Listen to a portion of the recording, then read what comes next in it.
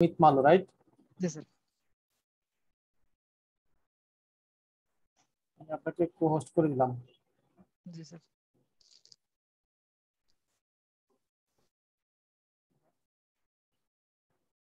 কোনো নয়েজ হলে আপনি তখন ওয়েট করে দিবেন, ঠিক আছে? Thank you. তো আমরা স্টার্ট করি। জি স্যার।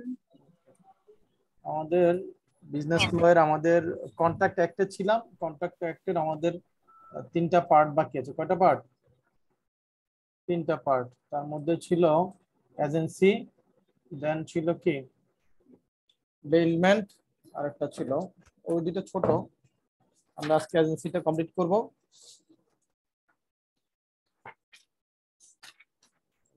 এরপরে কি ছিল?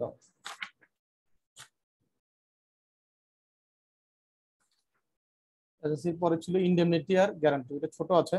তো আমরা আজকে এজেন্সি ল অফ এজেন্সিটা কমপ্লিট করব, দেন পরবর্তী ক্লাসে আমরা ইন্ডেমনিটি, গ্যারান্টি অ্যান্ড বেলমেন্ট এই তিনটা একটা ক্লাসই শেষ করা যাবে। আমাদের আর পরবর্তী একটা ক্লাস নিলে আমাদের বিজনেস ল কোর্সটা কমপ্লিট হয়ে যাবে। আপনাদের কি ইয়াসিন স্যারের কোম্পানি ল কি কমপ্লিট হয়েছে? কোম্পানি অ্যাক্ট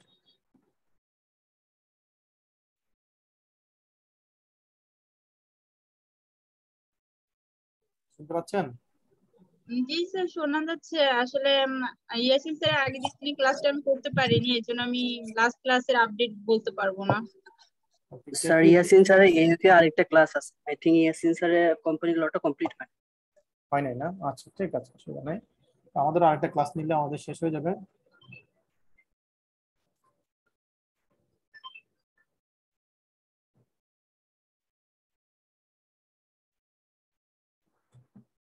ওকে, তো আমরা স্টার্ট করি। এখন আমরা যেটা নিয়ে আলোচনা করি সেটা হচ্ছে এজেন্সি। এটা কন্ট্রাক্ট অ্যাক্টেরই পার্ট, এজেন্সি ল। তো সেইখানে আমরা দেখব যে এই এজেন্সিশিপটা প্রিন্সিপাল এজেন্ট রিলেশনশিপটা কিভাবে হয়। এখানে স্যার প্রথমে যে পেজ নাম্বারটা যদি বলতেন। পেজ নাম্বার, জি স্যার। পেজ নাম্বার এই যে এখানে দেখা যাচ্ছে 154 154। 154 এ আছে 17 সিরিয়াল। স্যার তো প্রিন্সিপাল এবং এজেন্ট, এই প্রিন্সিপাল আর এজেন্টের ডেফিনিশনটা যদি আমরা বোঝার চেষ্টা করি, এজেন্ট হচ্ছে এমন একজন পার্সন যাকে এমপ্লয় করা হয়, নিয়োগ দেওয়া হয় কিসের জন্য? অন্য আরেকজনের পক্ষ হয়ে কি করার জন্য? অ্যাক্ট করার জন্য, তাই না? দায়িত্ব পালন করার জন্য। আর যার পক্ষ হয়ে দায়িত্ব পালন করার জন্য নিয়োগ দেওয়া হয় সে হচ্ছে প্রিন্সিপাল, আর যাকে নিয়োগ দেওয়া হয় সে হচ্ছে কি? এজেন্ট। এই জায়গাটা কি বুঝতে কোনো সমস্যা আছে?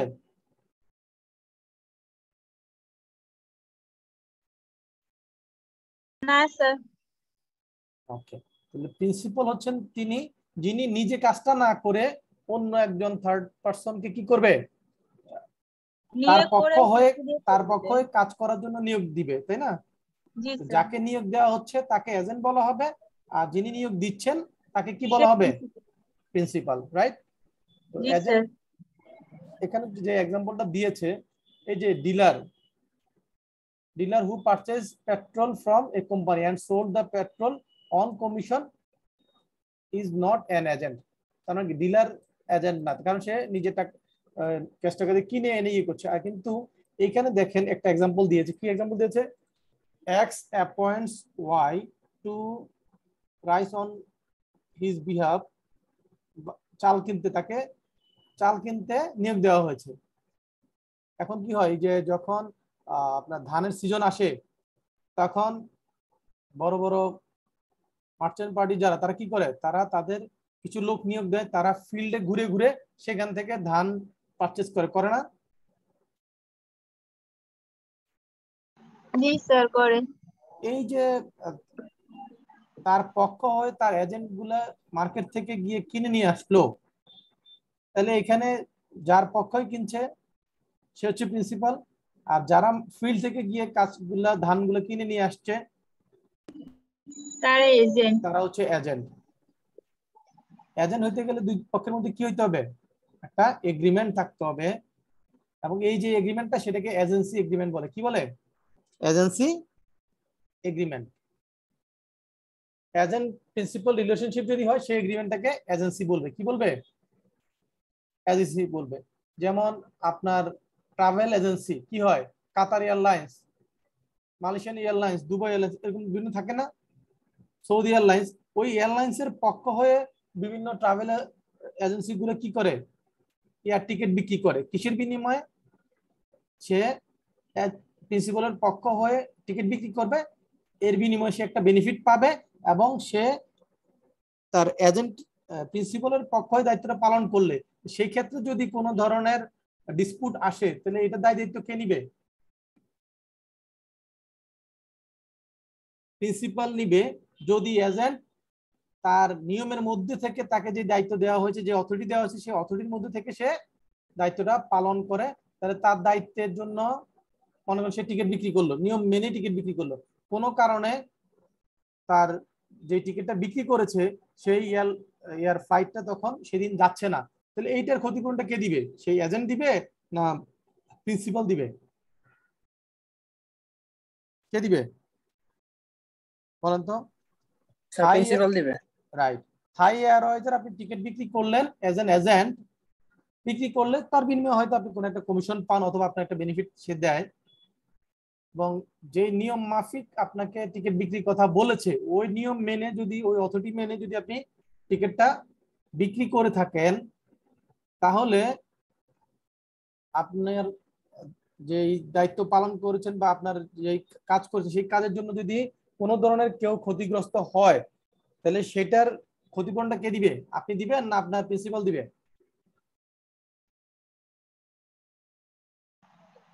প্রিন্সিপাল দিবে। প্রিন্সিপাল দিবে। ওকে, এবার আসেন, এখন এজেন্ট হিসেবে কাকে নিয়োগ দেওয়া যাবে? এজেন্ট হিসেবে কাকে নিয়োগ দেওয়া যাবে? যে কোনো ব্যক্তিকে দেওয়া যাবে যে মেজরিটি হয়েছে, তার মানে কি যার বয়স, যে মাইনর না যে মেজর হয়েছে তার বয়সটা কি 18 বছর উপরে গেছে, তাই না? বাই ল অনুযায়ী সে মেজরিটি হয়েছে বয়সের দিক থেকে, এবং সে যদি সাউন্ড মাইন্ড হয়, সাউন্ড মাইন্ড মানে কি সুস্থ হয়, তাই না? সে যদি আনসাউন্ড মাইন্ড হয়, অসুস্থ হয়, তাহলে সেই ক্ষেত্রে তাকে এমপ্লয়মেন্ট দেওয়া যাবে। তাহলে এমপ্লয়মেন্ট কাকে দেওয়া যাবে? যে কোনো ব্যক্তিকে দেওয়া যাবে যার বয়সটা মেজরিটি হয়েছে অ্যাজ পার ল অনুযায়ী এবং সে সাউন্ড মাইন্ড, এরকম এই দুইটা কন্ডিশন যদি ফুলফিল করে তাকে কি হিসেবে, এজেন্ট হিসেবে নিয়োগ দেওয়া যাবে। এটা কি মনে থাকবে? জি স্যার।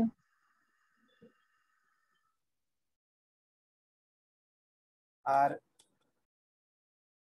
একটা হচ্ছে এজেন্ট হিসেবে নিয়োগ কে দিতে পারবে? তো মেজরিটি এবং সাউন্ড মাইন্ড। আবার উল্টাটাও একই, এজেন্ট কাকে নিয়োগ দেওয়া যাবে? একজন প্রিন্সিপাল থার্ড পারসনকে এজেন্ট হিসেবে নিয়োগ দিতে পারবে যদি সে মেজরিটি হয়, সাউন্ড হয়, দেন তাকে নিয়োগ দেওয়া যাবে যে তার দায়িত্ব, প্রিন্সিপাল যে দায়িত্ব বা কন্ডিশন যে প্রভিশন তাকে দিয়ে দেয় সেটা মেনে সে দায়িত্ব পালন করবে। এই এজেন্সি ক্রিয়েট হয়, এই যে এজেন্সি যে এগ্রিমেন্টটা হয় সেটা কয় ধরনের এজেন্সি হতে পারে? নেচারটা হচ্ছে তিনটা বলছে মেজর। একটা হচ্ছে এজেন্সি বাই এক্সপ্রেসড এগ্রিমেন্ট, তার মানে কি একদম ডিক্লেয়ার করে কাউকে এজেন্টশিপ দেওয়া, সেখানে লিখিত হতে পারে অথবা মৌখিক হতে পারে, সেখানে হ্যাঁ তাকে এজেন্ট হিসেবে নিয়োগ দেওয়া হলো এরকম ফর্মাল ওয়েতে, সেটা হচ্ছে expressed agreement. Agency by expressed agreement মানে হচ্ছে তাকে ফর্মালি এজেন্ট হিসেবে নিয়োগ দেওয়া হলো এটা। আর ইমপ্লয়েড মানে কি তাকে ডিক্লেয়ার করে ফর্মাল ওয়েতে এজেন্ট হিসেবে নিয়োগ দেওয়া হয় নাই, কিন্তু আচার আচরণে অথবা এই কথাতে বোঝা যায় যে সে XYZ এর এজেন্ট হিসেবে কাজ করছে। কিরকম? আপনি যদি আপনার বাসায় কাউকে থাকতে দেন অনেকদিন ধরে এবং সে ওই বাসায় থাকে, দেখাশোনা করে, তাহলে এটাতে কি বোঝাবে? যে আপনি তাকে আপনার এজেন্ট হিসেবে রেখেছেন, রাইট নাকি? জি স্যার। কিন্তু সেখানে কি কোনো লিখিত এগ্রিমেন্ট হচ্ছে যে তুমি আমার তাকে আমার বাড়িতে থাকার জন্য, রক্ষণাবেক্ষণ করার জন্য তাকে নিয়োগ দেওয়া হলো, এরকম নাও তো হইতে পারে। যেমন আপনি দেশের বাইরে থাকেন, আপনার আত্মীয় স্বজন হতে পারে অথবা রিলেটিভ কাউকে আপনি বললেন যে আপনার ফ্ল্যাটটাতে থাকার জন্য অথবা এই ফ্ল্যাটটা রক্ষণাবেক্ষণ করার জন্য, অথবা এই ফ্ল্যাটটা ভাড়া দিয়ে এটা রেগুলার বা দোকান হতে পারে, যে কোনো, অথবা আপনার জমি হতে পারে। এই যে আপনি কাউকে কোনো একটা দায়িত্ব দিলেন, তো সেই ক্ষেত্রে কি এগুলো কি লিখিত হয় নরমালি? না স্যার, হয় না। তো এগুলো সেক্ষেত্রে নৈতিক এইটাকে ভাবে বলা হয়। এইটাকে তখন এই যে সে আপনার বাড়ির ফ্ল্যাটটা ভাড়া দিচ্ছে, আপনার পক্ষ হয়ে টেনেন্টের সাথে কথা বলছে, তার তার কাছ থেকে ভাড়া কালেকশন করছে, আপনাকে ভাড়া পৌঁছায় দিচ্ছে, এই যে তার আচরণ, এতে কি বোঝা যাচ্ছে সে আপনার এজেন্ট হিসেবে দায়িত্ব পালন করছে, রাইট? জি স্যার। এই জন্য এটাকে বলছে ইমপ্লয়েড এগ্রিমেন্ট। কি agreement? Employed employed agreement. Agreement. কিন্তু এখানে কোনো আসলে লিখিত ফর্মাল কোনো এগ্রিমেন্ট হয় নাই। হয় না। এই যে এস্টোবেল মিন্স হচ্ছে আচার আচরণে বা তার ব্যবহারে, বা আপনি আপনার যেই বিহেভিয়ার তাতে আপনি প্রকাশ করে দিচ্ছেন যে সে আপনার এজেন্ট হিসেবে কাজ করছে। যেমন আপনি যদি আপনার দোকান থেকে একজন লোককে প্রতিনিয়ত একজন সাপ্লাইয়ের কাছে রেগুলার পাঠান, সে গিয়ে সেখান থেকে সাপ্লাইটা মালামালটা নিয়ে আসে, তাহলে যে সাপ্লাইয়ের কাছে আপনি পাঠাচ্ছেন, সাপ্লায়ার কি মনে করবে? সে আপনার প্রতিনিধি হিসেবে যাচ্ছে এবং আপনার পক্ষ হয়ে সে যে মালামালগুলা রিসিভ করে নিয়ে আসছে, তাই না? জি স্যার। এইটা হচ্ছে এ নাম্বার, এই agency by stable or by holding out, এইটা দিয়ে বোঝাচ্ছে। তারপর দেখেন বিতে বলছে এজেন্সি অফ নেসেসিটি, তার মানে কি যখন প্রয়োজন হয়, নরমালি কোনো এগ্রিমেন্ট হয় নাই, প্রয়োজন এটা এজেন্সি হয়ে গেছে। কিরকম? আপনি এমন কোন কাজ হয়তো করছেন যেটাতে আপনার প্রিন্সিপালের কাছ থেকে পারমিশন দরকার, তার মানে কি আপনার যে ইনস্ট্রাকশন, আপনার যে গাইডলাইন দেওয়া আছে তার বাইরে গিয়ে হয়তো কোনো কাজ করতে হচ্ছে, যেটা আপনার প্রিন্সিপালের কাছ থেকে ইনস্ট্রাকশন নেওয়ার মতো কি নাই, সুযোগ ওই সময় নাই, ইম্পসিবল, তখন ওই কাজটা করা দরকার, এটা গুরুত্বপূর্ণ, তখন আপনি কি করবেন? মনে করেন আপনি আপনার প্রিন্সিপালের পক্ষ হয়ে একটা অফিস চালান, ওই অফিসটার ভাড়াটা প্রিন্সিপাল প্রত্যেক মাসে ওইখান থেকে আপনাকে পেমেন্ট করে, কিন্তু কোনো কারণে দেখা গেল যে প্রিন্সিপাল অসুস্থ, অথবা সে তাকে আপনি রিচ করতে পারছেন না, কিন্তু ভাড়াটা দিতে হবে, সেক্ষেত্রে ভাড়াটা তো প্রিন্সিপাল দিবে, এটা আপনার কোনো একটা দেয় নাই, তো সেক্ষেত্রে আপনি কি করবেন? ভাড়াটা তখন দিতে হবে না? জি স্যার, সেটা নেসেসিটি হবে। হয়ে গেছে। অথবা এমন হতে পারে যে এমন একটা প্রোডাক্ট, যেই প্রোডাক্টটা আপনি হয়তো রেগুলার প্রিন্সিপালের কাছ থেকে প্রাইসটা জেনে আপনি বিক্রি করেন, কিন্তু দেখা গেল যে এই প্রোডাক্টটা নষ্ট হয়ে যাচ্ছে, এটা ইমিডিয়েট বিক্রি যদি না করেন, তো সেই ক্ষেত্রে এটা লস আরো বেশি হবে। লস কি হবে? বেশি হবে, ড্যামেজ হয়ে যাবে। তখন আপনি কি প্রিন্সিপালকে যদি না পান, তখন আপনি কি প্রিন্সিপালের জন্য ওয়েট করতে করতে ওই প্রোডাক্টটা একদম নষ্ট হওয়া পর্যন্ত ওয়েট করবেন, নাকি এটার কোনো সমাধান করবেন? না স্যার, আগে থেকেই সমাধান করব। এই এরকম ইমার্জেন্সিতে যদি আপনি কোনো ধরনের অ্যাক্ট করেন, সেটা কিন্তু ফর্মাল তার কাছ থেকে এগ্রিমেন্ট নিয়ে, তার কাছ থেকে পারমিশন নিয়ে আপনি করছেন না, তার অ্যাকনোলেজমেন্ট নিয়ে করছেন না, সেটা হচ্ছে এজেন্সি অফ নেসেসিটি, মানে প্রয়োজন এটা হচ্ছে। There must be an actual necessity for acting on this behalf, তার মানে এই যে আপনি কাজটা করছেন এটা আসলেই বাস্তবে এটার ওইরকম প্রয়োজনীয়তা ছিল, এটা প্রমাণ করতে, এবং আপনি যে কাজটা করবেন সেটা আপনাকে অনেস্ট ওয়েতে করতে হবে। যদি এমন হয় যে ওই কাজটা আপনি নিজের হলে যেভাবে করতেন, কার হলে? আপনার ক্ষেত্রে আপনার নিজের ব্যক্তিগত যদি সম্পদ হইতো, ওই সময় আপনি কোন সিদ্ধান্তটা নিতেন? দেখা গেল যে সেখানে আগুন লাগলো, আপনি সেখান থেকে গোডাউন থেকে মালামালগুলো বের করতে হবে, তখন আপনি কি করবেন? নিজের যদি হতো তাহলে আপনি সেই গোডাউনটা কি আগুনে পুড়তে দিতেন, নাকি বাইরে থেকে লোকজনের সাপোর্ট নিয়ে আগুন নিবানোর চেষ্টা করতেন, মালামাল বের করার চেষ্টা করতেন, কি করতেন? চেষ্টা করতাম বাঁচানোর আর কি, যাতে মালামালও বাঁচে আর ক্ষতি না হয়।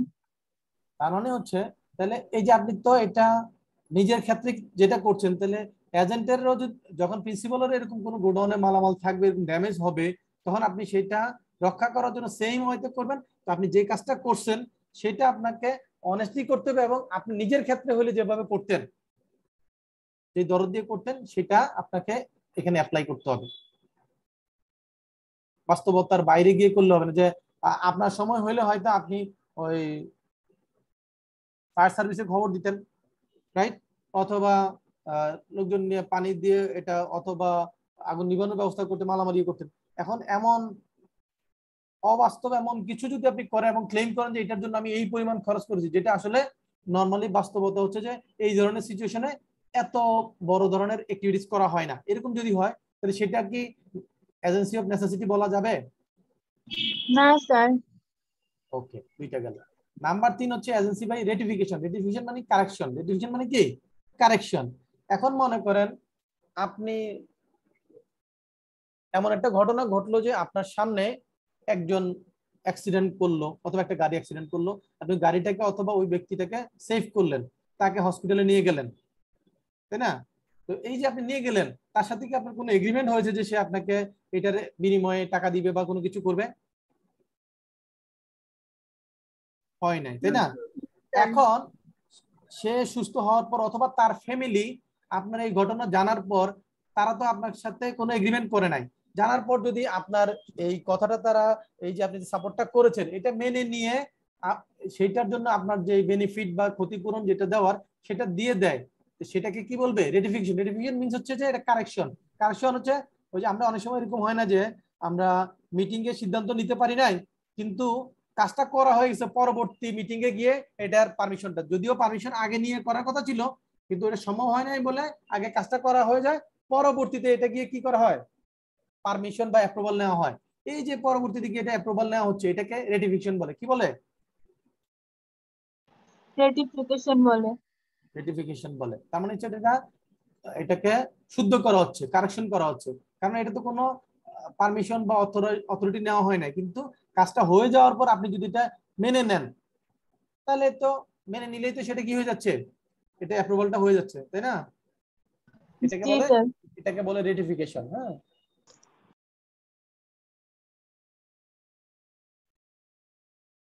এজেন্সিশিপ এর ক্ষেত্রে আমরা কন্ট্রাক্টের ক্ষেত্রে আমরা পড়েছিলাম যে কনসিডারেশন মাস্ট, রাইট? পড়েছিলাম না? কিসের ক্ষেত্রে কনসিডারেশন মাস্ট থাকতে হবে? স্যার কন্ট্রাক্টের ক্ষেত্রে। তাই না? তো এখানে বলছে যে কনসিডারেশন নট নেসেসারি। কিসের ক্ষেত্রে? No consideration is necessary to create N agency. Agency create করার জন্য কনসিডারেশন ম্যান্ডেটরি না। Agents authority may be expressed or implied. ওই যে একটু আগে বললাম এজেন্টকে আপনি এক্সপ্রেস হতে ফর্মাল ওয়েতে এজেন্ট হিসেবে নিয়োগ দিতে পারেন অথবা ইমপ্লয়েডও হতে পারে। The authority of an agent may be expressed or employed, এদের একই কথা দুইবার লিখছে। Definition of express and implied authority definition এই জায়গায় উল্লেখ করছে। An authority is said to be expressed when it is given by words or written। তার মানে লিখিতভাবে বা মৌখিকভাবে যদি কাউকে কোনো অথরিটি দেওয়া হয় সেটাকে এক্সপ্রেস অথরিটি, মানে এটা প্রকাশ করা হয়েছে এরকম authority. R an authority is said to be implied, কখন ইমপ্লাইড হবে? এটা কি প্রকাশ করা হয়েছে মৌখিকভাবে বা লিখিতভাবে বলা হয়েছে তোমার এই দায়িত্ব, তোমাকে এজেন্ট হিসেবে নিয়োগ দিলে, এরকম বলা হয়, তখন এটা তার আচরণে পরিবেশ পরিস্থিতি সার্কামস্টেন্সের কারণে কি হয়ে যায়? অথরিটি ক্রিয়েট হয়ে যায়। তো সেটাকে বলে ইমপ্লাইড অথরিটি, যেটা প্রকাশ করে অথরিটিটা হয় না বা ফর্মাল হয়তো হয় না, সেটাকে বলে ইমপ্লাইড অথরিটি। এটা আমরা একটু উপরেও দেখেছিলাম। এই যে দেখেন একটু আগে যে এক্সাম্পল দিয়েছেন সেটা এখানে আছে। এ ওনস এ শপ। মমিষিকে একজনের এর দোকান আছে, সে ঢাকায় থাকে, সে মাঝে মধ্যে মমিষিকে ভিজিট করে। তার দোকানটা ম্যানেজ করে মিস্টার বি এবং নরমালি সে এই সি এর কাছ থেকে, সি হলো সাপ্লাইয়ের কাছ থেকে এ কি করে এই তার দোকানের জন্য মালামাল কেনার জন্য বি কে পাঠায় এবং বি এর মাধ্যমে পেমেন্টটা করে। তো এই জিনিসটা এখান থেকে যেটা বোঝা যাচ্ছে সেটা হচ্ছে B has an employed authority from a two order goods from C. C এর কাছ থেকে মালামাল কেনার জন্য অর্ডার দেওয়া, এটার জন্য ইমপ্লয়েড অথরিটি কার আছে? বি এর আছে। এখানে কোনো লিখিত কি নাই, পারমিশন নাই, কিন্তু তার এই অ্যাক্টিভিটিজ এর কারণে, হ্যাবিটের কারণে এটা বোঝা যাচ্ছে যে তার ইমপ্লয়েড অথরিটি আছে বলেই সে সি এর কাছ থেকে রেগুলার মালামালটা আনতো, তার মানে তার গুডস অর্ডার করার অথরিটি আছে। Extent of agents authority. এজেন্টের অথরিটি কতটুকু পর্যন্ত হবে? এজেন্টের অথরিটি হবে লফুলি এজেন্ট যে কাজটা করবে ওই বিজনেসটা পরিচালনা করার জন্য যেটা প্র্যাকটিকেবল সেটা। এই দেখেন an agent having an authority to do an act has the authority to do every lawful. দেখেন এখানে কি আছে, কি করতে পারবে সে agent, every lawful thing which is necessary in order to do the সাস act. তার মানে কি ওই বিজনেসটা করার জন্য তাকে যে দায়িত্ব দেওয়া হয়েছে ওই দায়িত্বটা পালন করার জন্য যেটা প্রয়োজন আইনগত যত ওইটার জন্য যতটুকু আইনগত কাজ আছে লফুলি সেই কাজগুলো সে করতে পারবে, এটা তার অথরিটি, এর বাইরে যেতে পারবে না। একটা বিজনেস পরিচালনা করার জন্য যদি দেখেন an agent having an authority to carry on business has authority to do every lawful necessary for the purpose of or usually done in the course of conducting such business। ওই business চালানোর জন্য ordinary কোর্সে যদি ওই business চালানোর জন্য এটা regular activities হয়ে যায়, হ্যাঁ এটাই করতে হয় বিজনেস চালানোর জন্য, তাহলে সেই ক্ষেত্রে সে এই কি করতে পারবে, সে ওই রেগুলার অ্যাক্টিভিটিসটা ল এর মধ্যে থেকে যদি হয় সেটা সে করতে পারে। আনলফুল কোনো কাজ করলে সেটা হবে না। লফুল কাজ যেটা ওই বিজনেসের জন্য প্রয়োজন ছিল সেই কাজটা সে করতে পারবে, এটাই তার অথরিটি, এর বাইরে সে যেতে পারবে না।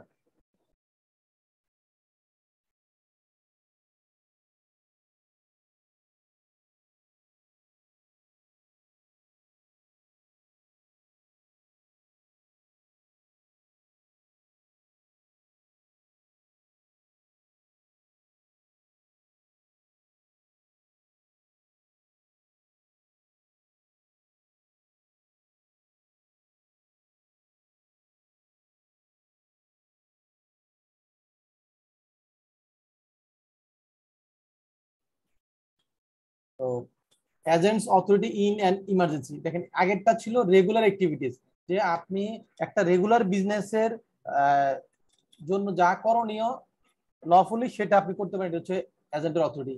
আর নিচে বলতেছে যে এজেন্টস অথরিটি ইন ইমার্জেন্সি, তার মানে কি যখন ইমার্জেন্সি হয় তখন an agent has authority in an emergency to do all acts for the purpose protecting his principal, সে তার প্রিন্সিপালকে লসের হাত থেকে রক্ষা করার জন্য এবং তার যে প্রুডেন্স সেটা অ্যাপ্লাই করে সে নিজের কেস যদি হইতো, এই দেখেন ইন হিজ ওন কেস, নিজের ক্ষেত্রে হলে যে সে যা করতো সেরকম অ্যাক্টিভিটিস সে করতে পারবে। তার মানে কি ইমার্জেন্সি হয়েছে দেখে মনে করেন যেখানে আপনার ক্ষেত্রে হলে আপনি হয়তো 1 লক্ষ টাকা খরচ করে এটা মিট করতে পারতেন, সেই জায়গায় আপনি এখানে 5 লক্ষ টাকা খরচ করে করলেন, তাহলে সেটা কি agents authority in an emergency বুঝাবে? না স্যার। তার মানে এখানে তাহলে ইন অ্যান ইমার্জেন্সির ক্ষেত্রে একটু ব্যতিক্রম একটা জিনিস মনে রাখতে হবে, সেটা কি সে এমন কাজটাই করবে যেটার কারণে সে তার প্রিন্সিপালকে লসের হাত থেকে বাঁচাবে, এটা থাকবে উদ্দেশ্য। এবং নর্মাল কোর্সে সে নিজের ক্ষেত্রে যদি হইতো এই ধরনের ঘটনা, সেই ক্ষেত্রে সে যা করত সেইটা সে এখানে অ্যাপ্লাই করে করবে, সে এমন কিছু করবে না যেটা ম্যানিপুলেটেড, যে অন্যের ক্ষেত্রে হচ্ছে বলেই সে এরকম অ্যাবনরমাল খরচটা করলো। বুঝতে পারছি? জি sir. When agent cannot delegate, an agent cannot lawfully employ another, delegate মানে কি আপনি আপনার দায়িত্ব অন্য কাউকে কি করবেন, হস্তান্তর করবেন। একজন এজেন্ট আরেকজনকে কি করবে, lawfully employ another to perform acts। তার মানে কি একজন এজেন্টকে নিয়োগ দিয়েছে কে, প্রিন্সিপাল। জি স্যার। আর এজেন্ট যদি আবার এখন আরেকজনকে দায়িত্ব দেয় যে হ্যাঁ তুমি আমার হয়ে কাজটা করে দাও, এটা কি করা যাবে? না স্যার। প্রথম ইন জেনারেল হয়তো হচ্ছে যেটা করা যাবে না, তবে ওই যে আনলেস, এইটুকু খেয়াল রাখতে হবে, যে আনলেস দেখেন করা যাবে কখন, যদি এমন হয় যে এই বিজনেসটা নেচারই এমন যে এজেন্ট সে এরকম আরো 2-3 জনকে দিয়ে এই কাজগুলো করাইতে হয়। যেমন আপনি মনে করেন এজেন্ট বাংলাদেশে এজেন্টশিপ কারো নিয়েছেন, আপনি ঢাকায় বসে থাকেন, এখন বাংলাদেশের 64 ডিস্ট্রিক্টে বিজনেস করতে হবে, আপনার পক্ষে কি 64 ডিস্ট্রিক্টে গিয়ে এটা বিক্রি করা সম্ভব? না স্যার। তাহলে ওই অর্ডিনারি বিজনেসের নেচারটা যদি এমন হয় যে না এরকম আপনি বিভিন্ন ডিস্ট্রিক্টে বা বিভিন্ন ডিভিশনে আপনি এরকম লোক নিয়োগ দিয়ে বিজনেসটা চালাইতে হবে, এটাই এই ধরনের বিজনেসের নেচার। তাহলে সেক্ষেত্রে আপনি কি করতে হবে, আপনাকে সাব এজেন্ট নিয়োগ দিতে হবে। আপনি হচ্ছেন এজেন্ট, আপনি যাকে দিবেন সে কি এজেন্ট হবে না সাব এজেন্ট হবে? Sub agent. সাব এজেন্ট হবে।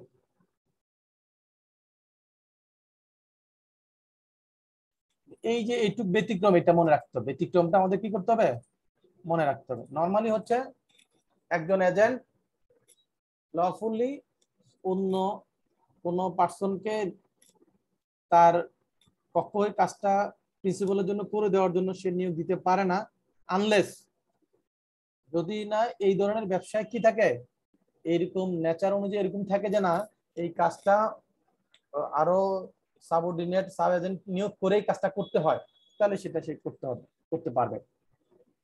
সাব এজেন্ট কারা? সাব এজেন্ট হচ্ছে এজেন্ট যাকে নিয়োগ দেয় তার পক্ষ হয়ে কাজ করার জন্য, এবং সেটা দেখেন তাহলে এই ক্ষেত্রে এজেন্ট যিনি সাব এজেন্ট তার principal K? Agent. Right. He is a person employed by and acting under the control of the original agent. Original agent K principal যাকে এজেন্ট হিসেবে নিয়োগ দিয়েছে সে হচ্ছে অরিজিনাল এজেন্ট, এবং অরিজিনাল এজেন্ট যাকে নিয়োগ দিয়েছে সে হচ্ছে সাব এজেন্ট, রাইট? তার আর সাব এজেন্টের প্রিন্সিপাল হচ্ছে original agent, right? G sir. G sir. Representation of principal by sub agent properly appointed. যদি এমন হয় সাব এজেন্টটা যে নিয়োগ হয়েছে সেটা প্রিন্সিপালের পারমিশন নিয়ে ফর্মাল ওয়েতে অ্যাপয়েন্টমেন্ট দিয়েছে, তাহলে সেই ক্ষেত্রে সাব এজেন্ট প্রিন্সিপালের পক্ষ হয়ে কাজ করবে, রাইট? তখন প্রিন্সিপাল কিন্তু তখন সাব এজেন্ট যদি কোনো অ্যাক্ট করে সেটা রেসপন্সিবিলিটি কে নিবে? প্রিন্সিপাল নিবে। কিন্তু যদি ওই সাব এজেন্ট নিয়োগের সাথে প্রিন্সিপালের কোনো ধরনের রিলেশন না থাকে তাহলে সেটার দায়িত্ব কি প্রিন্সিপাল নিবে? না স্যার, সেটা তো এজেন্ট যাকে প্রিন্সিপাল নিয়োগ করছিল সে নিবে। দেখেন এরকম হয় কি না, মনে করেন একটা ইলেকট্রনিক্স কোম্পানি সে দেশের বিভিন্ন জায়গায় ডিলারশিপ দেয় না? জি স্যার দেয়। দিয়ে বললো যে তোমার ওইখানে একজন স্টাফ নিতে হবে যে যার বেতন আমার এখান থেকে দিব, অ্যাপয়েন্টমেন্টটা তুমি দিবা, কিন্তু তোমার ওখানে কাজ করবে, কিন্তু অ্যাপয়েন্টমেন্টটা কোথা থেকে দিবে? মূল কোম্পানি থেকে দিবে, কোম্পানি চয়েস করে দিবে, কিন্তু কাজটা করবে কোথায়? ওই ডিলার বা এজেন্টের অফিসে। কোম্পানির পক্ষ হয়ে একজন লোক কাজ করে কার অফিসে? ওই এজেন্টের অফিসে। তাহলে এই যে নিয়োগটা, অথবা বললো যে তুমি একজন লোক নিয়োগ দিবা, সবকিছু তুমি করবে, পেমেন্টও তুমি করবা, কিন্তু এইটার আমার কাছ থেকে কনসেন্ট নিতে হবে। কি নিতে হবে? অ্যাপ্রুভাল নিতে হবে। তুমি যাকে নিয়োগ দিচ্ছ তার বায়োডাটা সহ আমাকে ডিটেইলস দিলে আমি এখান থেকে অ্যাপ্রুভাল দিলে তুমি তাকে নিয়োগ করতে পারো, যাকে তাকে নিয়োগ করতে পারবা না। তাহলে এই যে নিয়োগটা হচ্ছে এটা কি সাব এজেন্টটা প্রিন্সিপালের কনসেন্ট নিয়ে হচ্ছে না কনসেন্ট ছাড়া হচ্ছে? কনসেন্ট নিয়ে হচ্ছে। এরকম যদি ফর্মাল ওয়েতে প্রপারলি অ্যাপয়েন্টেড হয় তাহলে ওই সাব এজেন্ট যদি কোনো ধরনের অ্যাক্টিভিটিস করে যেটার কারণে কাস্টমার ক্ষতিগ্রস্ত হয়েছে অথবা অন্য কেউ ক্ষতিগ্রস্ত হয়েছে, তাহলে এইটার জন্য প্রিন্সিপালও দায়ী থাকবে, থাকবে না? থাকবে।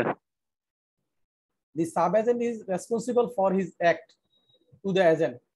তাহলে নরমালি এজেন্ট নিয়োগ দেয় সাব এজেন্টকে, তাহলে সাব এজেন্ট কার কাছে রেসপন্সিবল থাকবে? এজেন্টের কাছে, are not to the principal except in case of fraud or wilful রং। এখন মনে করেন সে যদি ইচ্ছাকৃত কি করে, ফ্রড করে, উইলফুল রং করে, তাহলে এইটার জন্য প্রিন্সিপাল তার এগেইনস্টে মামলা করতে পারবে না? পারবে। জি স্যার। তাহলে নরমালি যেহেতু এজেন্টকে এজেন্ট নিয়োগ দিচ্ছে সাব এজেন্টকে, সেহেতু সাব এজেন্ট কার কাছে লায়াবল থাকবে? এজেন্টের কাছে লায়াবল থাকবে। Relation between principal and person duly appointed by agent to act in business of agency. এটা তো বুঝতেছেন, এটা তো আলোচনা অলরেডি করেছি যে যাকে আপনি ডিউলি এজেন্ট হিসেবে কি দিয়েছেন, between principal and person duly appointed by agent. তার মানে কি প্রিন্সিপাল এবং এজেন্টের মাঝামাঝি একজনকে আমরা নিয়োগ দিলাম, তাহলে সেক্ষেত্রে এটার রেসপন্সিবিলিটি কে নিবে? প্রিন্সিপাল নিবে না? প্রিন্সিপাল নিবে রাইট, এটাই বলছে এখানে যে where an agent holding an express or implied authority to name another person to act the principal in the business of agency। এখন মনে করেন এজেন্ট আপনাকে, প্রিন্সিপাল আপনাকে একটা কাজ দিয়েছে, এজেন্ট বলেছে যে তুমি এখানে বাংলাদেশে এই কাজটা করার জন্য একজন সার্ভেয়ার নিয়োগ করতে পারবা। কি নিয়োগ করতে পারবা? সার্ভেয়ার অথবা কনসালটেন্ট নিয়োগ করতে পারবা। একটা কনসালটেন্ট নিয়োগ করতে হবে। তখন এই যে কনসালটেন্ট নিয়োগ করতে, সে কিন্তু কারোর নাম বলে দেয় না যে এক্স ওয়াই জেড কে কনসালটেন্ট হিসেবে নিয়োগ করে। সে বলছে কনসালটেন্ট নিয়োগ দিতে পারবে, তার মানে তাকে একটা অথরিটি দেওয়া হয়েছে যে সে কনসালটেন্ট নিয়োগ দিতে পারবে। তাহলে এজেন্ট এখন যদি একজন কনসালটেন্ট নিয়োগ দেয়, এই কনসালটেন্টের নিয়োগ দেওয়ার পর এই কনসালটেন্ট ডিটেইলসের যে রিস্ক গুলা থাকবে এগুলা কে বিয়ার করবে? প্রিন্সিপাল করবে না? করবে স্যার। কেন করবে? কারণ প্রিন্সিপাল তাকে ওই অথরিটি দিয়েছে যে সে একজন কনসালটেন্ট নিয়োগ দিতে পারবে, রাইট? জি স্যার। যেমন এখানে মনে করেন কারোর সাথে একটা ডিসপুট হয়েছে, তখন প্রিন্সিপাল বলেছে যদি ডিসপুট হয় তুমি লোকালি কি করতে পারবা? একজন লয়ার নিয়োগ করতে পারবা, রাইট? এই যে সে যে লয়ার নিয়োগ করলো, এই যে নিয়োগ করাটা, এটার জন্য ওই লয়ার এর রিলেটেড ইস্যুস গুলার জন্য রিইম্বার্সমেন্ট বলেন, যত ধরনের ইস্যুস আসবে, এটার জন্য প্রিন্সিপাল দায়ী থাকবে কিনা? জি স্যার থাকবে। আমরা এটা দেখতে হবে যে এজেন্ট যে কাজটা করছে এটা প্রিন্সিপালের কনসেন্ট নিয়ে করছে কিনা, অথরিটি নিয়ে করছে কিনা। যদি করে তাহলে এটার রেসপন্সিবিলিটি কার পর্যন্ত যাবে? প্রিন্সিপাল পর্যন্ত যাবে। কিন্তু যদি এটা কার কাছ থেকে পারমিশন না নিয়ে করে, অথরিটির মধ্যে না করে, প্রিন্সিপালের অথরিটির মধ্যে না করে, তাহলে সেটার দায়িত্ব প্রিন্সিপাল পর্যন্ত বর্তাবে না।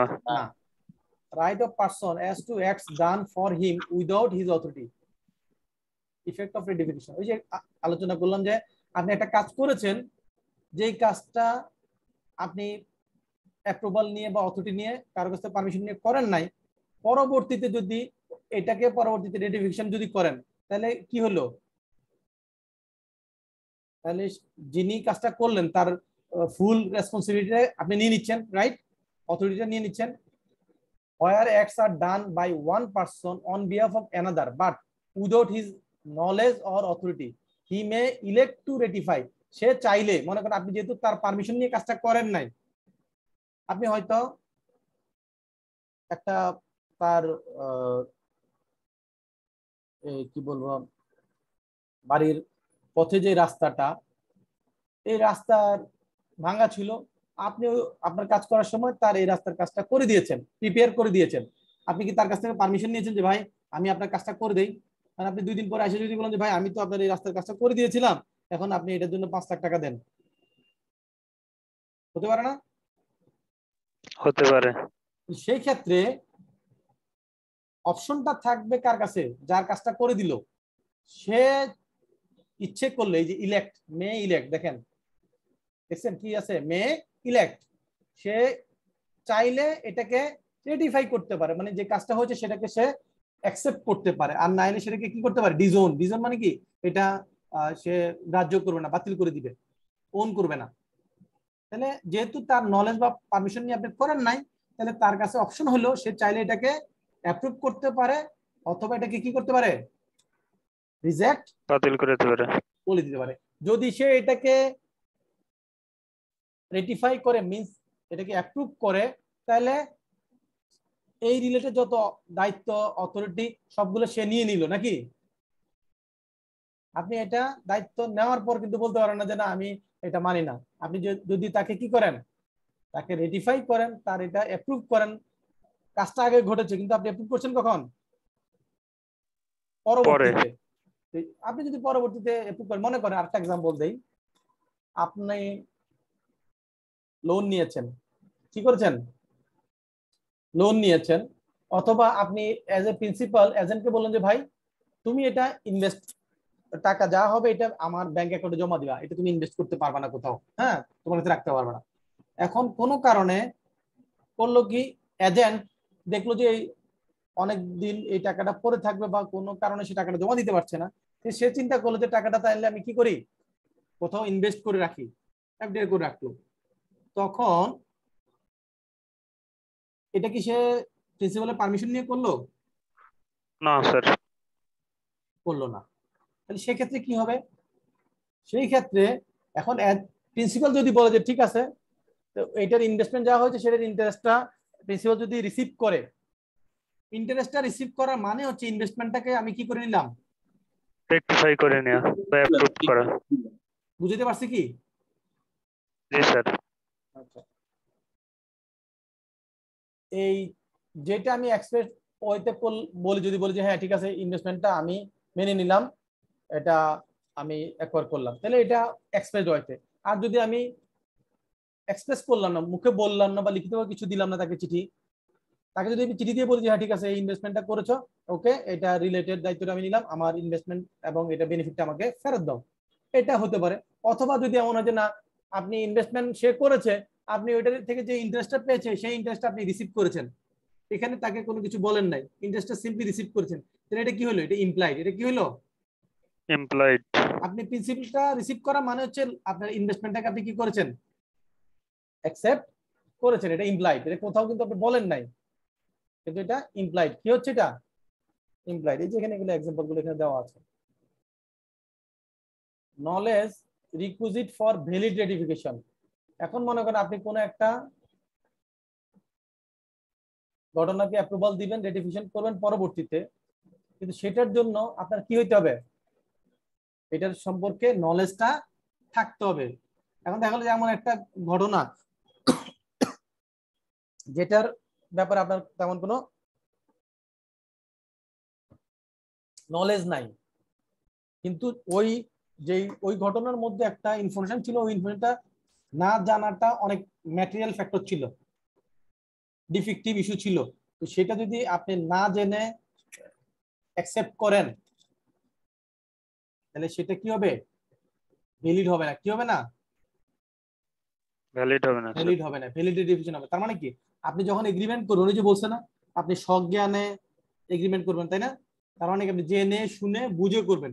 এখন আপনার যেটা বুঝার মতো আপনার ওই নলেজ নাই, এবং এমন হতে পারে যে ওই ইনফরমেশনটা যিনি আপনার সাথে এগ্রিমেন্টটা করেছেন সে জানতো, কিন্তু সে আপনার সাথে কি করে নাই, শেয়ার করে না, এবং কোনো না কোনো ভাবে আপনার এটা জানার মতো স্কোপ নাই সে না বললে। এরকম যদি হয়, তাহলে এরকম রেটিফিকেশন আপনি করে থাকেন, সেটা ভ্যালিড হবে না। কন্ট্রাক্টের ক্ষেত্রে তো সেটা ভয়েডেবল এগ্রিমেন্ট ছিল, রাইট? জি স্যার। এই জায়গাটা এখানে বলেছে আর কি।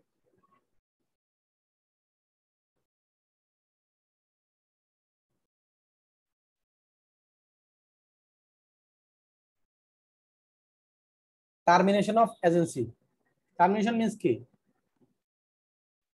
স্যার বিলোপ সাধন বা শেষ। বাতিল করা, তাই না? ক্লোজ করা, এন্ড করা, মানে একটা এগ্রিমেন্টকে ক্লোজ করে দেওয়া, বন্ধ করে দেওয়া, right? An agency is terminated by. এখন এজেন্সিতে কয়টা পক্ষ থাকে?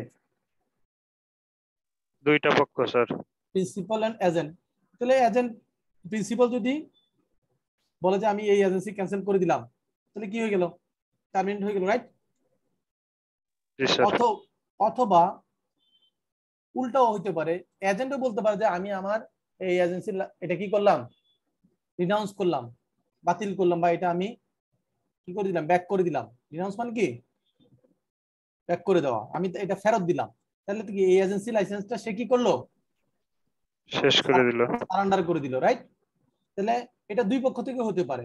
একটা হলো প্রিন্সিপাল রিভোক করতে পারে, বাতিল করে দিতে পারে, অথবা এজেন্ট সে কি করতে, রিনাউন্স করতে পারে, সে তার এটা ফেরত দিয়ে দিতে পারে। দেন হচ্ছে বিজনেস অফ দ্য এজেন্সি। এজেন্সির যে বিজনেসটা ছিল ওই বিজনেসটা কমপ্লিট, এখন আর কোনো বিজনেস আর নাই, ওই বিজনেস ডান, এইটার আর কোনো কন্ডিশন হবে না, তাহলে সেক্ষেত্রে টার্মিনেশন হয়ে যাবে, রাইট? এখন প্রিন্সিপাল বা এজেন্টের মধ্যে কেউ যদি কি হয়, মারা যায়, অথবা আনসাউন্ড মাইন্ড হয়, তাহলে কি এজেন্সি কন্টিনিউ করবে? না স্যার। আর যদি প্রিন্সিপাল যদি কি হয়, ইনসলভেন্ট হয়ে যায়, তাহলে কি কন্টিনিউ করবে? না স্যার। এই জিনিসগুলো এখানে বলেছে। এই যে কথা বলেছি এই কয়টা এখানে পয়েন্ট আকারে উল্লেখ করে দিয়েছে আর কি, যেটা উপরে আলোচনা করছি সেটাই এখানে পয়েন্ট আকারে সিরিয়ালি 5টা পয়েন্ট আকারে দিয়ে দিয়েছে। Termination of agency where agent has an interest in subject matter. তার মানে হচ্ছে একটা সাবজেক্ট ম্যাটার যেটা নিয়ে আসলে এজেন্সিটা তৈরি হয়েছে, যেই ঘটনাটা নিয়ে, সেইখানে যদি দেখা গেল যে এজেন্টেরই নিজের স্বার্থ জড়িত। কি নিজের স্বার্থ? মনে করেন একটা এক্সাম্পল দেই। অ্যাজ এ প্রিন্সিপাল আপনি বললেন যে আমার উত্তরার জমিটা তুমি বিক্রি করে দাও, এজেন্টকে বললেন, ঠিক আছে। সে কি করলো? উত্তরার জমিটা বিক্রি করলো ঠিকই, সে করলো তার ভাই বা রিলেটেড পার্টির কাছে বিক্রি করে দিল নিজে বেনিফিট পাওয়ার জন্য। কথাটা কি বুঝতে পেরেছেন? জি স্যার। মানে হচ্ছে সে জমিটা বিক্রি করলো ঠিকই, তাকে দায়িত্ব দিয়েছে আমি তুমি জমিটা বিক্রি করো, তাহলে সেই জমিটা তো ফেয়ার হয়তো বিক্রি করবে, ফেয়ার মার্কেট ভ্যালুতে বিক্রি করবে, এখানে কোনো বায়াসনেস থাকবে না, এটাই তো কথা নাকি? জি স্যার। সেই প্রিন্সিপালের পক্ষে কাজ করবে। সে কি করলো? বেনিফিট নেওয়ার জন্য থার্ড পার্টি কারোর নামে কিনলো, কিন্তু বাস্তবে এটা তার নিজের। কার? তার নিজে বেনিফিট হবে। সে নিজের নামে কিনতে পারতেছে না, সে কি করলো? সেটা তার ওয়াইফের নামে, ছেলের নামে অথবা ভাইয়ের নামে কিনলো। হইতে পারে না? হতে পারে স্যার। সে যেহেতু ঘরের লোক, তো সে তো জানে যে এইটা প্রাইসটা আমি যেটা ঠিক করে দিব এটাতেই ফিক্স হবে, তাহলে সে মার্কেট প্রাইসে ফিক্স না করে কমে ফিক্স করতে পারে নাকি? পারে।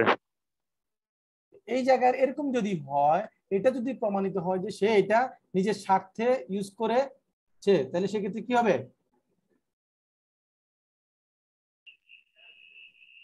তখন এই এজেন্সি আইন অনুযায়ী তার এগেইনস্টে কি করতে পারবে?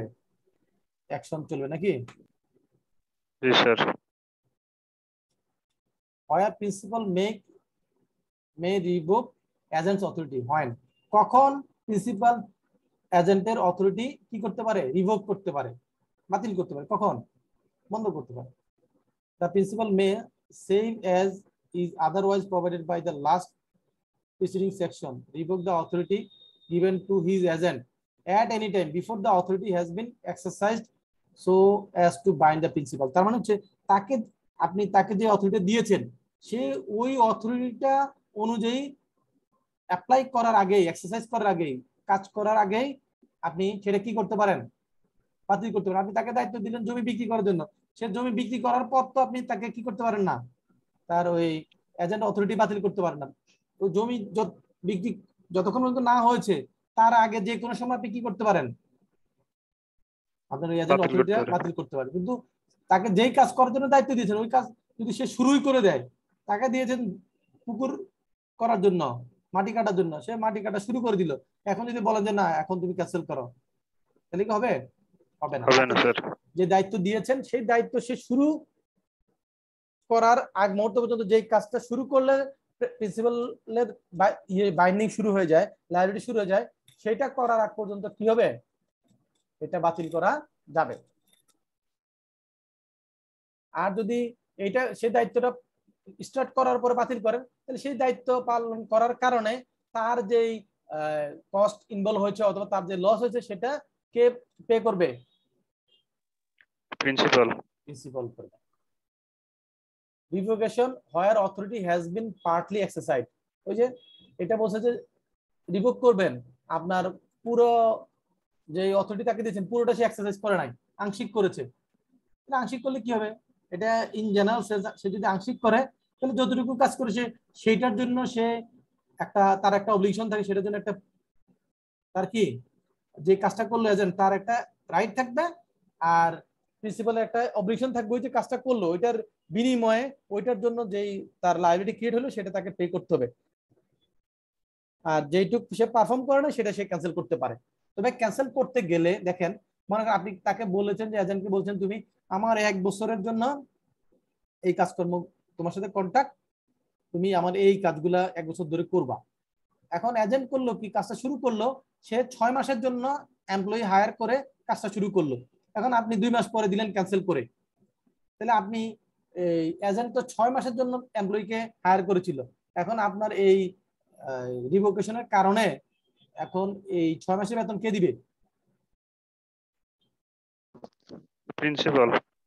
তাহলে এখন যদি এগ্রিমেন্ট এরকম থাকে যে এরকম 1 মাসের নোটিশ, 2 মাসের নোটিশ অথবা এরকম কোনো পিরিয়ড থাকে যে এই রিভিশন করতে গেলে এইভাবে তাকে নোটিশ দিতে হবে, দিয়ে তারপর রিভিশন করতে হবে, এছাড়া যদি আপনি করেন তাহলে সে যতটুকু পারফর্ম করলো বা ওইটার সাথে রিলেটেড, তার পারফরমেন্সের সাথে রিলেটেড তার যত বেনিফিটটা আসে সেইটুক আপনাকে পে করতে হবে। কাকে দায়িত্ব নিতে হবে? এটা প্রিন্সিপালকে দায়িত্ব নিতে হবে। এখন আসেন compensation for revocation by principal or renunciation by agent. তার মানে হচ্ছে প্রিন্সিপাল যদি রিভোক করে অথবা এজেন্ট যদি কি করে রিনাউন্সিয়েশন করে, তার মানে কি সে তার দায়িত্ব থেকে অবতি নিয়ে নিল, তাহলে সেই ক্ষেত্রে কি কম্পেনসেশন হবে? এটা দেখেন, যদি প্রিন্সিপাল বাতিল করে তাহলে সেই ক্ষেত্রে প্রিন্সিপাল বাতিল করার কারণে এজেন্টের যেই সব লস হয়েছে তাহলে সেটা কে বিয়ার করবে? প্রিন্সিপাল বিয়ার করবে। এবং এই যে এটার কারণে যে লসটা হইলো সেটা তার সাফিসিয়েন্ট কস্ট থাকতে হবে, সেটা কস্ট দেখা এটার জন্য যে ক্ষতিপূরণটা তখন প্রিন্সিপাল দিতে বাধ্য থাকবে নাকি? জি sir. Notice of revocation or renunciation, আপনি যদি রিভোক করেন এজেন্সিশিপটা তাহলে আপনাকে এটা নোটিশ দিতে হবে না যে হ্যাঁ তোমার এই এজেন্সিশিপ ক্যান্সেল করা হলো বা আগামী 1 মাস পরে তোমার এজেন্সিশিপ থাকবে না, এভাবে তো তাকে নোটিশ করতে হবে নাকি? নাকি নোটিশ ছাড়াই আপনি করতে পারবেন? হ্যাঁ নোটিশ স্যার, করতে হবে, নোটিশ মাস্ট। করতে হবে। এবার আপনি কোনো নোটিশ না দিয়ে যদি করেন তাহলে সেই ক্ষেত্রে আপনার নোটিশ না দেওয়ার কারণে তার যা যা লস হয়েছে সেটা আপনাকে বিয়ার করতে হবে। যেমন আপনি যদি নোটিশ দিতেন যে হ্যাঁ আগামী 2 মাস পরে তোমার এজেন্সি লাইসেন্স ক্যান্সেল করে দেওয়া হবে, তাহলে কি সে নতুন করে আরেকটা অফিস ভাড়া নিত অথবা রানিং অফিস কি চালাইতো, সে তখন চাইলে সে অফিসটা কি করতে পারতো? ছেড়ে দিতে পারতো, তাই না? জি স্যার। এখন রিনাউন্সিয়েশন আর রিভোকেশন ইমপ্লয়েড হতে পারে বা এক্সপ্রেস তো ইজি, যেটা লিখিতভাবে বা মৌখিকভাবে ডিক্লেয়ার করে বলবে সেটা হচ্ছে এক্সপ্রেসটা। ইমপ্লয়েড কি হতে পারে? মনে করেন আপনি কাউকে আপনার বাড়িতে থাকতে দিয়েছেন, 2 বছর পরে আপনি আমেরিকা থেকে বাংলাদেশে আসছেন, আইসা বললেন যে ভাই তুমি আমার, আসার পরে সে বাড়িটা ছেড়ে চলে গেল, তাকে বাড়ি ছেড়ে চলে যেতে হলো, তাহলে এটা কি হলো? এটা ইমপ্লয়েড, তাই না? এটা তার মানে কি সে এতদিন ব্যবহার করতো, আপনি আসার পর তাকে এটা ছেড়ে দিতে হলো, তার মানে কি সে কি আর এখন আপনার এজেন্ট আছে? না স্যার। না স্যার। এটা হচ্ছে ইমপ্লয়েড। এটা কি?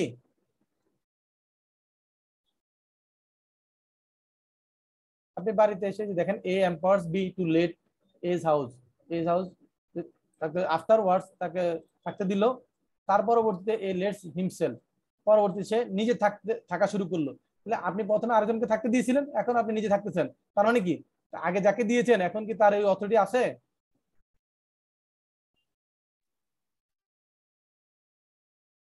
আছে কি তার অথরিটি? না না স্যার। স্যার। নাই। When termination of agent's authority takes effect as to agent and as to third person, তার মানে কি এই যে এজেন্সি শিপটা যে টার্মিনেট করা হলো, এই টার্মিনেশনটা কখন থেকে ইফেক্টিভ হবে?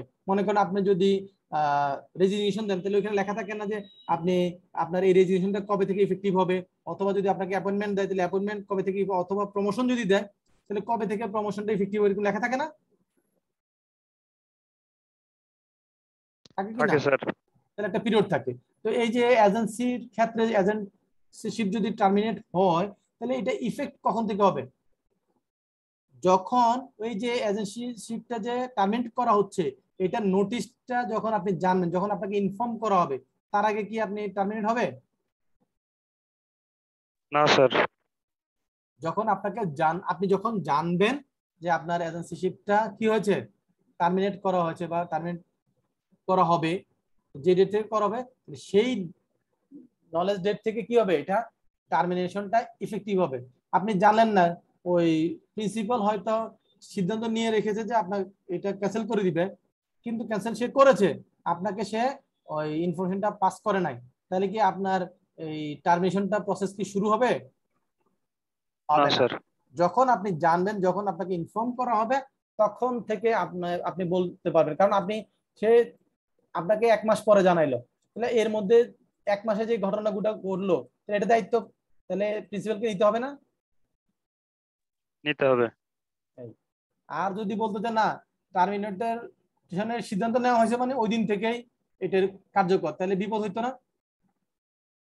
বিপদে তো agent duty on termination of agency by principal death or insanity, তার মানে বলতেছে যে যখন প্রিন্সিপাল এই যে এজেন্সিটা বাতিল হচ্ছে, কখন টার্মিনেট হচ্ছে, প্রিন্সিপাল মারা গেছে অথবা সে কি হয়ে গেছে, ইনক্যাপেবল হয়ে গেছে, আনসাউন্ড হয়ে গেছে, রাইট। তো সেই ক্ষেত্রে বলেছে যে তাহলে কি করতে হবে, এখন দেখেন তাহলে প্রিন্সিপাল যদি মারা যায়, আপনার কাছে যদি প্রিন্সিপালের কোনো অ্যাসেট সম্পত্তি থাকে তাহলে আপনার দায়িত্ব কি হবে, ওটা যথাযোগ্যভাবে ফেরত দেয়া। তাহলে আপনার কাছে এন্ট্রাস্ট করে যেই অ্যাসেটটা ছিল সেইটা থেকে আপনার যদি কোনো পাওনা দাওনা থাকে, আপনার সেটা আপনি রিজনেবল যদি হয় তাহলে সেটা আপনি সেটা অ্যাডজাস্ট করে বাকিটা কি করবেন, ওই ফেরত দিয়ে দিতে হবে। প্রিন্সিপালের রিপ্রেজেন্টেটিভের কাছে কি করবেন, ফেরত দিবেন। Termination of sub agent authority, sub এজেন্টের অথরিটি কখন টার্মিনেট হয়,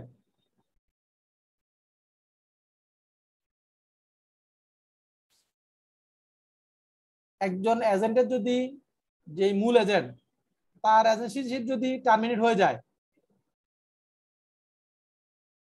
তাহলে ওই এজেন্টের আন্ডারে যতগুলো সাব এজেন্ট নিয়োগ দেওয়া হয়েছে তাদের কি কন্টিনিউশন হবে,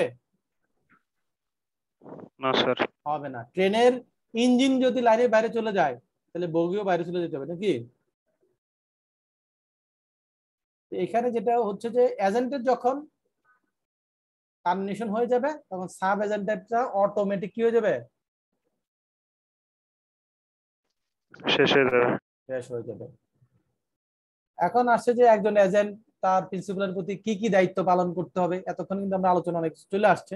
এজেন্টস ডিউটি কি, সে প্রিন্সিপালের বিজনেসটা কন্ডাক্ট করবে, এটা তার ডিউটি, এবং সে তার স্কিল এবং ডিলিজেন্স দিয়ে যেটুকু রিকোয়ার করে নিয়ম মাফিক বা এজেন্সিশিপে যেটা বলা আছে যে সে এই পরিমাণ দায়িত্ব পালন করতে হবে, বা ওই বিজনেসের নেচার অনুযায়ী তার যতটুকু স্কিল বা ডিলিজেন্স দরকার হয়।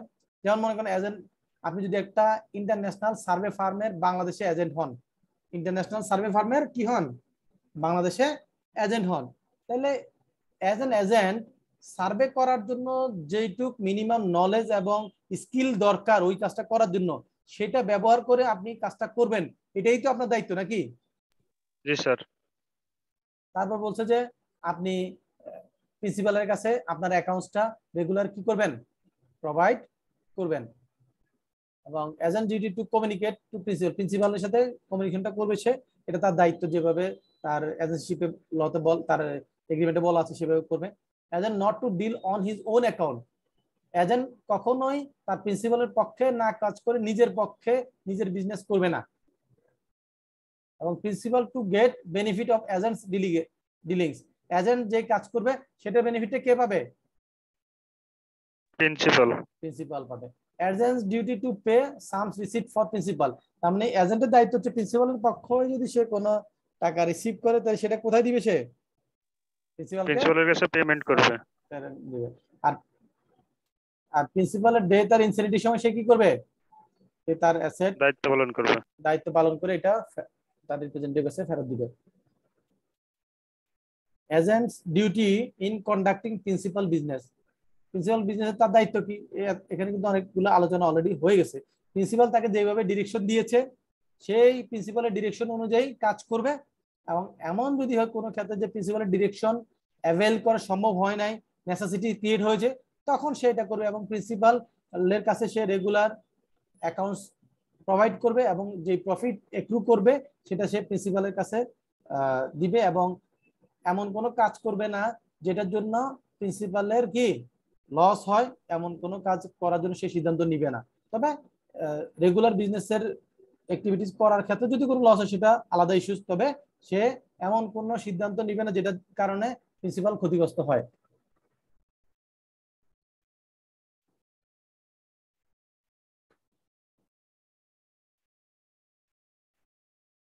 যে skill and diligence required from agent, এজেন্টের কাছ থেকে কি, এটা অলরেডি আলোচনা করছি যে এজেন্টশিপ নেওয়ার সময় তার যতটুকু অথরিটি কাজ করার জন্য যে পরিমাণ স্কিল এবং ডিলিজেন্স দরকার সেইটা ওখানে বলা থাকে, সেই অনুযায়ী তাকে এটা মেনটেন করতে হবে, এটা তার থাকতে হবে। এবং যদি দেখা যায় যে সে তার ডিউ স্কিল এবং ডিলিজেন্স ব্যবহার করে নাই, নেগলিজেন্স করছে, তাহলে সেক্ষেত্রে কি হবে, এইটার কনসিকুয়েন্স এবং লস ড্যামেজটা কাকে বিয়ার করতে হবে? এজেন্টকে। তারপর agents accounts, agent duty to communicate, এটা এক বাক্যে বোঝা যাচ্ছে যে সে যা কাজকর্ম করছে তার অ্যাকাউন্টসটা এবং প্রিন্সিপালের ডিমান্ডে সেটা দিতে বাধ্য থাকবে এবং প্রিন্সিপালকে সে কমিউনিকেট করবে। তারপর আসেন right of principal when agent deals on his own account, তার মানে কি নরমালি এজেন্ট কার কার অ্যাকাউন্টে কাজ করার কথা? প্রিন্সিপালের। প্রিন্সিপালের পক্ষে কাজ করার কথা। সেটা না করে শুধু নিজের অ্যাকাউন্টে করে, অন হিজ ওন অ্যাকাউন্ট, নিজের পক্ষে কাজ করে, সেই ক্ষেত্রে প্রিন্সিপালের দায়িত্ব কি? In business of agency without principles consent, না নিয়ে যদি করে তাহলে প্রিন্সিপালের তখন সেখানে সুবিধা কি থাকে? রাইট থাকে। রাইট হচ্ছে সে ওই যে ডিলিংসটা করলো, যে কাজটা করলো, সেই কাজটার কারণে যেই বেনিফিটটা হয়েছে সেই বেনিফিটটা পাওয়ার রাইট কে রাখে? প্রিন্সিপাল। প্রিন্সিপাল রাখে। আর সে এই ধরনের ডিলিংস করার কারণে যদি কোনো ডিসঅ্যাডভান্টেজ হয় তাহলে এটা কে বিয়ার করবে? এজেন্ট। এজেন্ট বিয়ার করবে। মানে এজেন্টের কাজ যেটা ছিল সে এটা বাদ দিয়ে বাইরে কোনো একটা কাজ করলে যেটা থেকে সে একটা ইনকাম করলো, বেনিফিট করলো, সেই ইনকামটা তাহলে কে পেয়ে যাবে? প্রিন্সিপাল। প্রিন্সিপাল। আর যদি ওই কাজটা করতে গিয়ে লস হয় তখন কি সে ওই প্রিন্সিপালকে এই লসটা চার্জ করতে পারবে? না স্যার। পারবে না। তখন কি বলতে পারে যে না আমি অন বিহাফ অফ প্রিন্সিপাল কাজ করেছিলাম? পারবে না বলতে। পারবে না। Agents right to retain out of sum received on principal account, এখানে বলছে যে এজেন্ট প্রিন্সিপালের পক্ষে যে টাকাটা কালেকশন হচ্ছে তার থেকে টাকা কিছু রেখে দেওয়ার কথা বলছে, রিটেন করার। তাহলে কোন টাকাটা সে রেখে দিবে? সে যদি প্রিন্সিপালের পক্ষে কাজ করে কোনো খরচ করে থাকে, কোনো জায়গায় অ্যাডভান্স দেয়, কোনো এক্সপেন্স করে থাকে, তাহলে সে এটা বা রিইম্বার্সমেন্ট সে পাওয়া থাকে, তাহলে সেটা কি হবে? রিইম্বার্সমেন্ট পাবে, করতে পারবে। সেটা সে ওই যে টাকাটা কালেকশন হচ্ছে সেখান থেকে অ্যাডজাস্ট করে নিতে পারবে, তাই না? জি স্যার।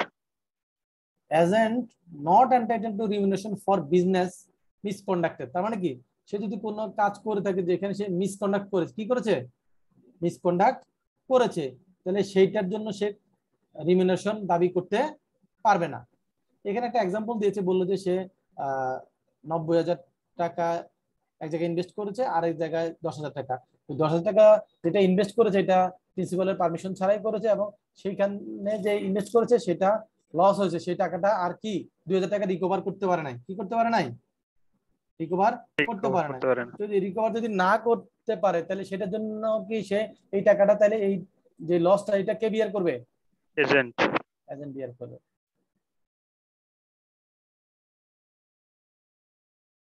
এখন মনে করেন আপনাকে একটা দায়িত্ব দিল যে তুমি XYZ এর কাছ থেকে এই আমি 1 লক্ষ টাকা পাওনা আছি, এটা আদায় করে দিবে, এটা তোমার দায়িত্ব। এখন যদি একটা মিসকন্ডাক্ট করে আপনাকে বললো যে তুমি যদি ওইখান থেকে 1 লক্ষ টাকা যেটা পাওনা আছে এটা আদায় করে দিতে পারো, তাহলে তোমাকে আমি 10,000 টাকা বেতন দিব বা তোমাকে 10,000 টাকা বেনিফিট দিব। আপনি কি করলেন? তার সাথে এটা এগ্রিমেন্ট করলেন, কিন্তু গিয়ে আবার চিন্তা করলেন ওই যার কাছ থেকে টাকা পাওনা আছে তাকে যাই বললো যে ভাই তুমি তো 1 লাখ টাকা দেনা আসো, তুমি যদি আমাকে 50,000 টাকা দিয়ে দাও আমি আর এটা তোমাকে তোমার কাছ থেকে আদায় করার জন্য চাপাচাপি করবো না। হতে পারে না? হতে পারে সিচুয়েশন। তাহলে হলো কি আপনার দায়িত্ব ছিল টাকাটা আদায় করা, আপনি মিসকন্ডাক্ট করলেন, টাকাটা আদায় না করে আপনার কাজটা থেকে বিরত থাকলেন এবং তার থেকে কি করলেন? বেনিফিট নিলেন। এখন এখানে এসে বললেন যে না আমি তো এই কাজটা করার চেষ্টা করছি কিন্তু পারি নাই, আমার রিমিউনারেশন আমাকে দেন। হবে? হবে না স্যার। তাহলে এক তো আপনি রিমিউনারেশন পাবেন না, আরেকটা হচ্ছে আপনি যে মিসকন্ডাক্ট করলেন এটার কারণে যে তার 1 লক্ষ টাকা কি হলো না, আদায় হইলো না, তো এইটা আপনাকে এই লসটা বিয়ার করতে হবে। মিসকন্ডাক্ট করা যাবে না, তাই না? জি sir. Agents Leyen on principal property, এটা মানে কি প্রিন্সিপালের যে সম্পত্তি সেটার উপর এজেন্টের দাবি। কিভাবে দাবি হয় বলুন তো? যদি এজেন্ট কোনো কিছু পাওনা থাকে প্রিন্সিপালের কাছে, এটাই তো তার দাবি নাকি? এখন দেখা গেল যে এজেন্ট বিজনেস ক্লোজ করে চলে যাবে, এখন ওই প্রিন্সিপাল তো এজেন্ট তার যে রিমিউনারেশন অথবা সে যে খরচগুলো এই কয়েক মাস ধরে করছে এটা সে রিইম্বার্সমেন্ট পাবে না? পাবে।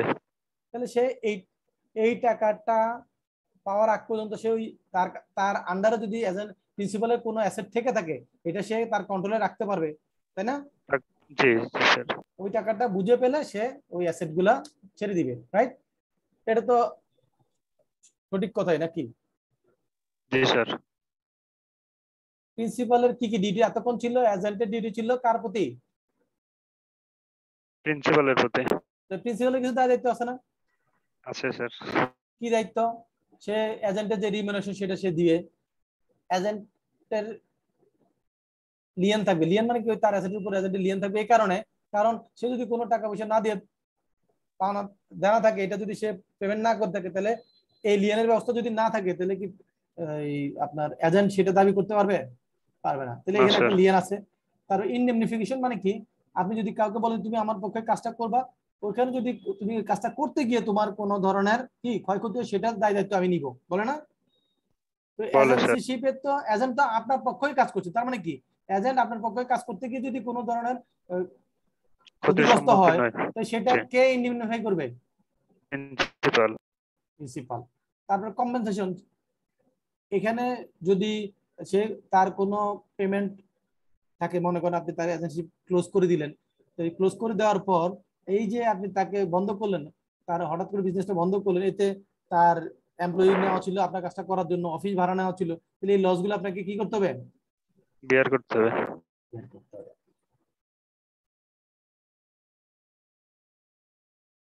Agent two B ইন্ডেমনিফাইড against consequences of fact done in good faith. তার মানে বলছে এজেন্ট যদি তার গুড ফেথে কোনো কাজ করে থাকে সেটার জন্য কি করবে? ক্ষতিপূরণ পাবে, ইন্ডেমনিফাই করবে। Compensation two agent for injury caused by principal neglect. প্রিন্সিপালের নেগলিজেন্সির কারণে এজেন্টের যদি কোনো ক্ষতি হয়ে থাকে তাহলে এটা কে বিয়ার করবে? প্রিন্সিপাল। প্রিন্সিপাল। এখন মনে করেন এজেন্ট বলল যে প্রিন্সিপালকে জানাইলো যে এত তারিখের মধ্যে যদি আমরা এই পেমেন্টটা না করে থাকি বা এটা না করি তাহলে এই পরিমাণ জরিমানা হবে বা এই ক্ষতি সম্মুখীন হইতে হবে, কিন্তু প্রিন্সিপাল তাকে ওই পারমিশন বা তাকে তার কনসেন্টটা দিতে দেরি করে ফেলছে, তাহলে এতে যদি কোনো ক্ষতি হয় তাহলে এটার জন্য এই ক্ষতিপূরণ দিতে কে দায়ী থাকবে? Principal. Principal. Principal how far bound, কতটুকু পর্যন্ত সে বাউন্ড থাকবে? হয় এজেন্ট এক্সিস অথরিটি, এজেন্ট যদি তার অথরিটির বাইরে গিয়ে কাজ করে তাহলে কতটুকু পর্যন্ত প্রিন্সিপাল দায়ী থাকবে বলুন তো?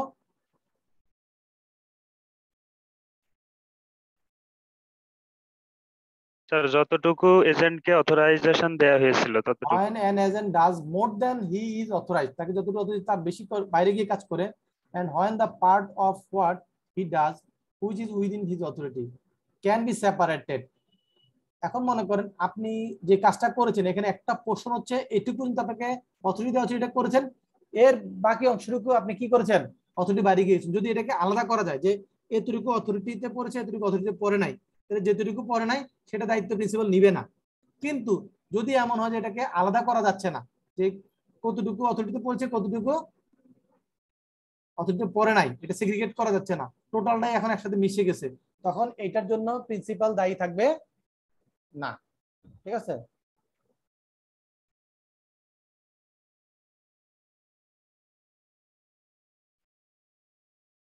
Principal not bound when access agent authority is not separatable। এই যে যেটা আমি নিচে বললাম সেটাই। প্রথমটাতে বলছে যদি সেপারেট করা যায় তাহলে যতটুকু সেপারেট করা বা যতটুকু তার অথরিটির মধ্যে পড়ে সেটার দায়িত্ব প্রিন্সিপাল নিবে, আর দ্বিতীয়ত বলছে যদি সেপারেট না করা যায় তাহলে পুরোটার জন্য প্রিন্সিপাল দায়িত্ব নিবে না। এই যে দা principal is not bound to recognise the transaction. ঠিক আছে? Can not be separated. বুঝা যাচ্ছে?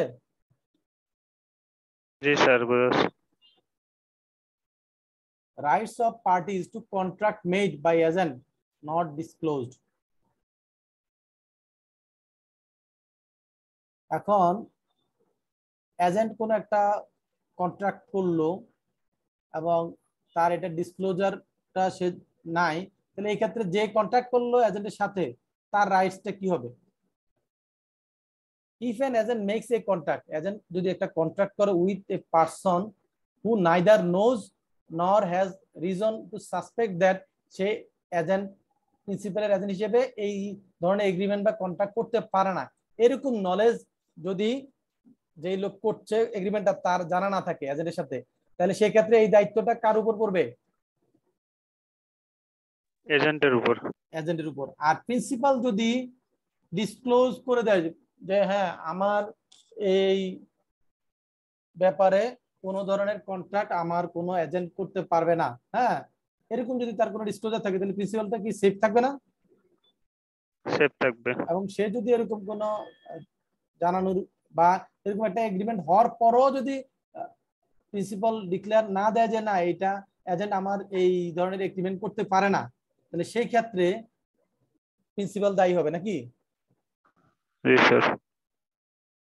প্রিন্সিপালের নলেজে আসলো যে এরকম একটা এগ্রিমেন্ট করেছে, কিন্তু সেটা কিছুই বললো না, চুপচাপ থাকলো, তাহলে এটা প্রিন্সিপালের নেগলিজেন্সের মধ্যে পড়বে যে সে। এখন এজেন্ট যদি কোনো ফ্রড করে, মিসরিপ্রেজেন্ট করে, সেই ক্ষেত্রে ওই এগ্রিমেন্টটা কি হবে?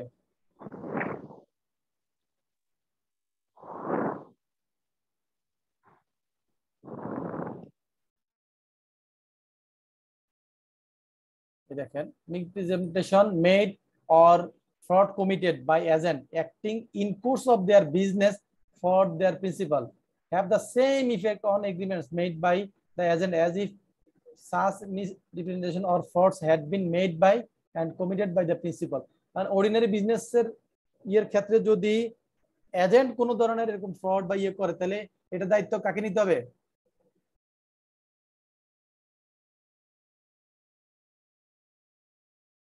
প্রিন্সিপালকে নিতে হবে। তবে ওইটার জন্য নিতে হবে না যেটা তার, এই যে দেখেন, by agent in the matters which do not fall within the authority and do not effect there principles. তার মানে প্রিন্সিপাল তাকে যে অথরিটি দিয়েছে তার বাইরে গিয়ে যদি সে কোনো ধরনের কাজ করতে গিয়ে ফ্রড বা মিসরিপ্রেজেন্টেশন করে, তাহলে সেটার জন্য প্রিন্সিপাল দায়ী থাকবে না, তাই না? জি স্যার।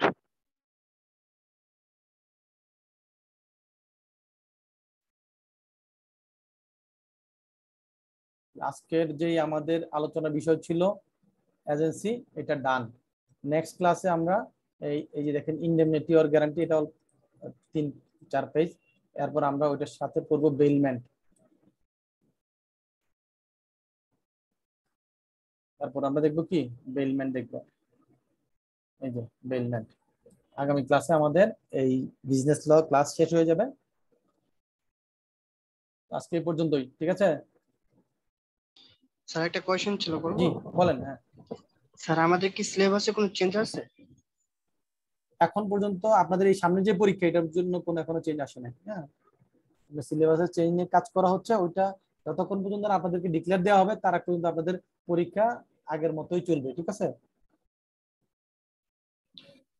ঠিক আছে স্যার, আসসালামু আলাইকুম। Thank you. আসসালামু আলাইকুম স্যার।